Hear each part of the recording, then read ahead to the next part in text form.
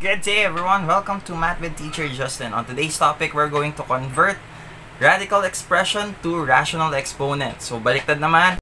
In our previous video, we identified the parts of our rational exponent and radical expression. So ganun lang din yung gagawin natin. We're going to apply the same thing and we need to identify the parts. So I'm going to show you some examples on how to convert radical expressions to rational exponent. So this is it. Okay, let's have an example. For example, we're going to convert cube root of x squared to a rational exponent. So first thing that we need to do is to copy the base.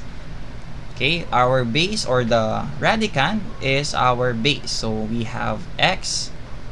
And next is our exponent of x. The exponent of x, which is 2, will now serve as our numerator. Okay? And our index will serve as our denominator. Okay? And that's it. That's how you convert radical expressions to rational exponent. Okay. Let's have another example. For example, we have a square root of 7. Now again, we need to copy the radicand.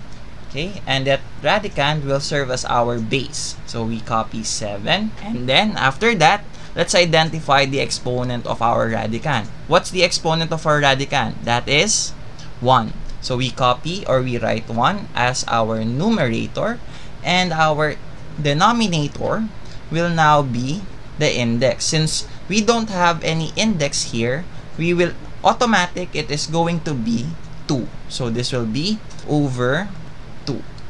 And so we have 7 raised to 1/2, and that is the.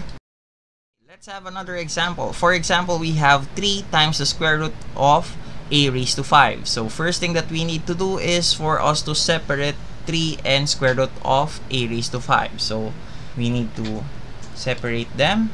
3 times the square root of a raised to 5. Now, the only variable that we're going to convert is square root of a raised to 5. So, again, we will just leave 3 alone.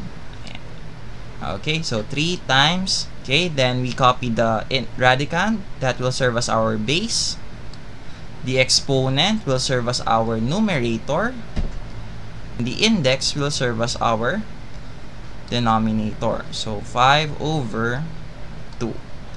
And we simplify, put them together, we have 3a raised to 5 over 2. Let's have another example. Let's have cube root of a squared b c squared. Ayan. So, in this case, we're going to treat the radicand as 1. Okay, so if we're going to convert it to rational exponent, we're going to group the 1 inside as our base. So we have a squared b c squared and place it in one group. Okay? Now, knowing that they don't share a common power, we will assume that they are raised, or this group is raised to 1. This is only one group, therefore it is raised to 1. Now, our numerator will serve as 1, and our denominator will be the index, okay, over 3. And now, if you want, you can apply the power of a product rule, wherein we will have a raised to 2 over 3, b raised to 1/3, and c raised to 2 over 3. Let's have our last example for today. So, we have the 4th root of x squared times y raised to 5 times z raised to 6. So we have this. Okay, so first thing that we need to do is to copy the 1 inside the radical symbol or the radicand. So we need to place them in one grouping symbol. So parenthesis x squared y raised to 5 z raised to 6. Now, how many x squared y raised to 5 z raised to 6 can you see in our radicand? We have only 1. Therefore, our numerator for all this group is 1. Okay? And then, our index is 4. Our index is 4. That will serve as our denominator for our rational exponent. So, we have x squared y raised to 5, z raised to 6, then they are all raised to 1/4.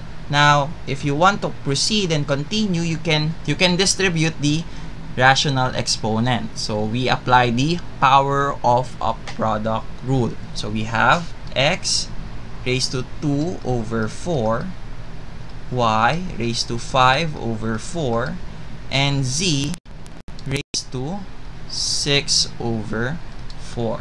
And then if you want, you can simplify it. Okay, again, these two examples are already converted. I mean, if you want to extend your answer, then you can still proceed to the next one, which is simplifying. Okay, so we need to simplify. Okay, so we have x raised to 1/2, y raised to 5 over 4, and z raised to 3 over 2. Now that we're done with our example, it's your turn to try it. Please click the link in our description box to open our worksheet or practice exercise for this topic. And that's it for today. Goodbye, God bless, and stay safe. See you on my next video. Peace.